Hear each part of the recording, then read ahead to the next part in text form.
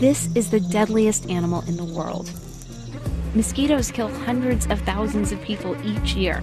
The most vulnerable people, children, pregnant women.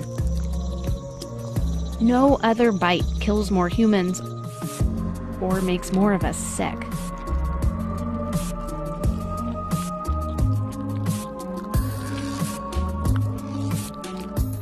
So what makes a mosquito's bite so effective? For starters, they're motivated. Only females bite us. They need blood to make eggs.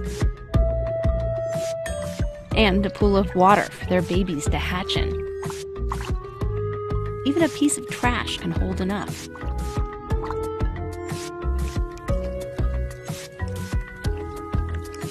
At first glance, it looks simple, this mosquito digging her proboscis into us. But the tools she's using here are sophisticated. First, a protective sheath retracts. See it bending back? If you look at a mosquito's head under a microscope, you can see what that sheath protects. And inside there are 6 needles.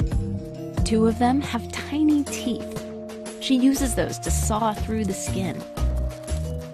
They're so sharp, you can barely feel her pushing. These other 2 needles hold the tissues apart while she works. From under the skin, you can see her probing, looking for a blood vessel. Receptors on the tip of one of her other needles pick up on chemicals that our blood vessels exude naturally and guide her to it. Then she uses this same needle like a straw. As her gut fills up, she separates water from the blood and squeezes it out. See that drop? That frees up space to stuff herself with more nutritious red blood cells. With another needle, she spits chemicals into us. They get our blood flowing more easily and give us itchy welts afterwards.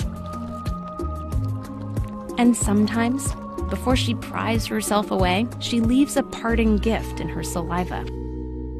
A virus or a parasite that can sicken or kill us. There's nothing in it for her.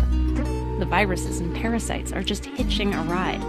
But this is what makes mortal enemies out of us and mosquitoes. They take our blood. Sometimes we take theirs. But often not soon enough. Good, you're still there. These are the larvae of Culex pipiens, aka the common house mosquito here in California. Gross, right? Well, you can avoid them by emptying your rain gutters, pet water dishes too. While you're at it, subscribe. We have so many more science videos coming your way. See you next time.